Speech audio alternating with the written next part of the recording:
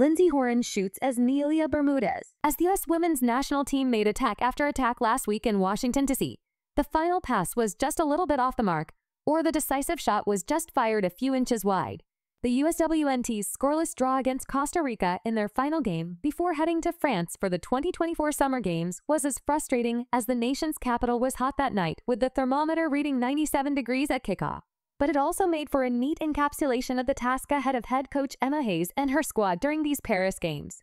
The old reliable stars of the team's golden generation are largely gone, and this will be the competition where new ones will have to be made, or a streak of disappointing major tournaments will go on for another frustrating few years.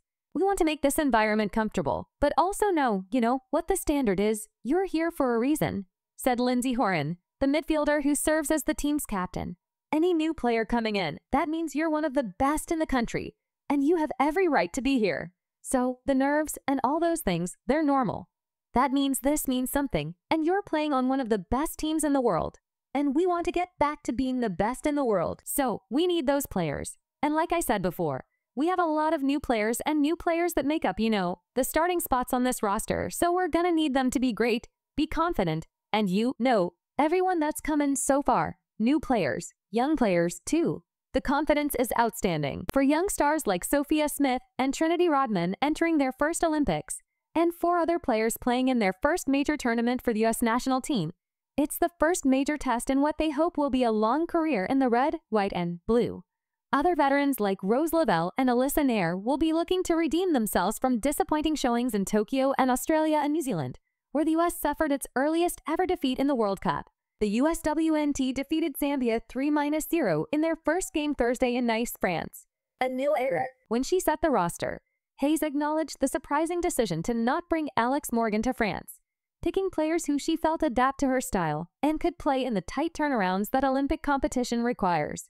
It was arguably Hayes' first tough decision as the manager of the women's team after coming on board in late 2023 following a successful decade-plus at Chelsea FC in London. She told reporters after the Costa Rica game that at that point, she'd only had about a half-dozen training sessions with her team, leaving her not much time to build the kind of relationships that major competition victories are built on.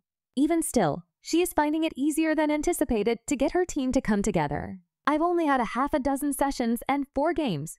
No problem, I'll make the most of those, she said.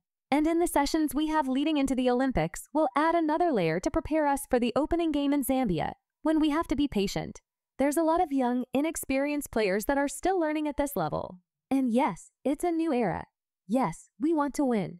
But we have to understand the steps to take to do that. For first-time Olympians like defender Sam Coffey, that patience is key. While Coffey says she intends to enjoy her Olympic experience and live in the moment as much as possible, the 25-year-old added she and other players stepping onto this stage for the first time are going to be doing a lot of learning.